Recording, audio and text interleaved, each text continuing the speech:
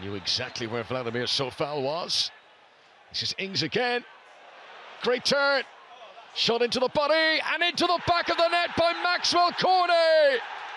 His first goal for West Ham. It has taken him 28 appearances, but finally the Ivorian comes good. McAtee. Trusty. Maybe a chance here for Asula. Good save. Beretta Diaz! Premier League debut goal! That's what they've brought the Chilean international in to do. He actually looks like a midfielder. Ings, always done well against Robinson here. Down goes Danny Ings, and West Ham get a penalty.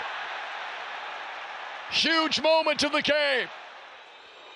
So James Ward-Prowse, who scored a penalty against Sheffield United for his old club Southampton 3 years ago, he was never going to miss that in front of the visiting West Ham United fans. West Ham are going to try and play it out. Brewster into the back of Emerson, and he's caught him in the back of the ankle. Referee reaches for the pocket. He will cancel the yellow.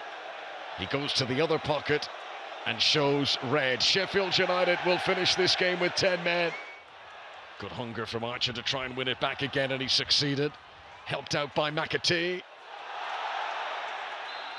Referee is going to bring it back. Free kick to Sheffield United for the foul on James McAtee. He's off. And a second yellow card for Vladimir Sofal. They've both come. Harmer. Maybe new optimism for Sheffield United that their goose might not be cooked just yet. McBurney goes for it. Was he fouled by the goalkeeper? The goalkeeper has fouled him. Penalty for Sheffield United. It's another dramatic end.